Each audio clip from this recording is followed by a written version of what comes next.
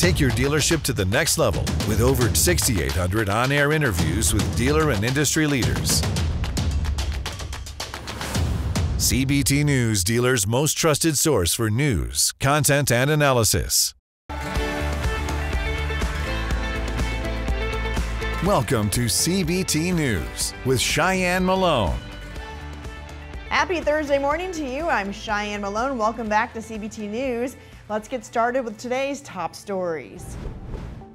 Ford unveiled its 2024 F-150 Raptor R pickup, showcasing improved performance and comfort during a test in California's Mojave Desert. Priced around $110,000, this ultimate desert racer features a 720 horsepower 5.2-liter supercharged V8 engine, advanced electronic controls, and significant suspension upgrades with new Fox shock absorbers. The updated Raptor R also includes a new grille, lights, and a modular bumper, as well as a refined interior with a head-up display and a digital instrument cluster.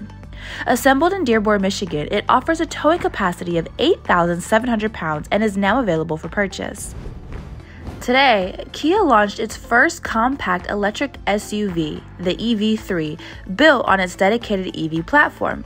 Priced between $35,000 and $50,000, the EV3 aims to attract customer-conscious buyers amid a cooling global EV market. This vehicle is part of Hyundai Motor Group's plan to introduce over 31 electric models by 2030, with Kia targeting annual sales of 1.6 million EVs by that same year.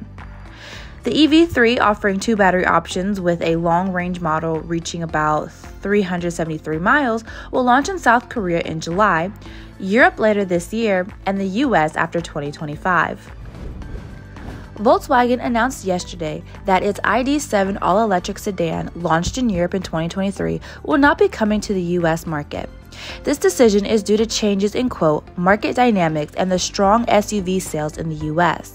While the US will miss out on the ID.7 sedan, it will still receive the ID. Buzz retro-inspired microbus EV this year and an updated 2024 ID.4 SUV with improved range and performance.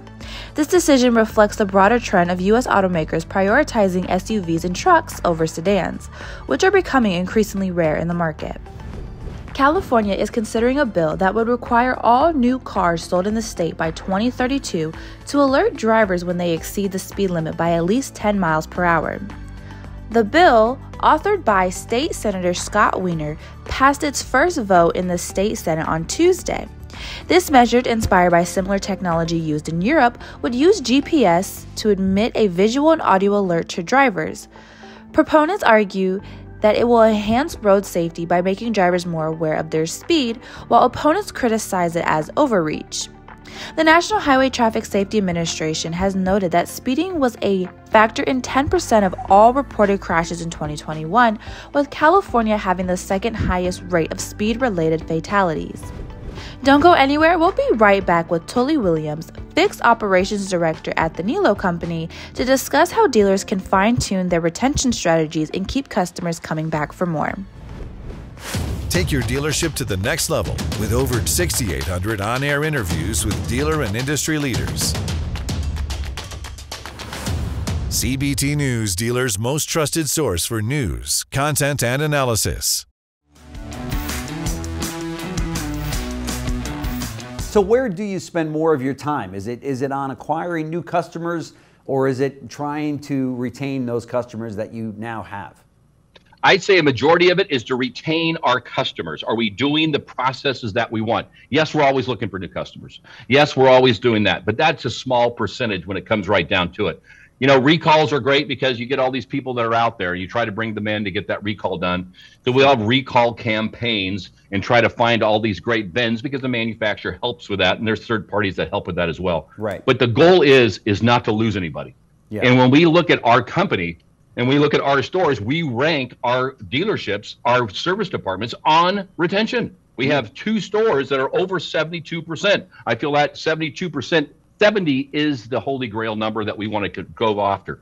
Wow. You know, and I use a third party to do that. It's not the OEM, because the OEM, you know, they have their ways, but I want to say we have a flat line. This is how we do it. Yeah. I let Cox do it for me, and we have a great standard of our retention number. Do we have issues at some of our stores? Some of them do because of the maintenance. Jag Land Rover, for instance, we have 2 of those dealerships. 24 months, a long time, right? Yeah. And a lot of times we look at retention, you're looking at that 12 to 14 month range. So, you know, we want to believe, we have to have a great measurement. We have to tell everybody about that measurement, and we all have to believe in that measurement, and how do we make it grow? Well, that does it for us, but now you can find CBT News in over 70 million broadcasting households. We're on Roku, Apple TV, Android, and iOS devices. Simply search CBT News in the App Store on your smart device, and you can watch our programming wherever, whenever. Thanks for watching. I'm Cheyenne Malone. CBT News, your #1 resource for auto industry news and content.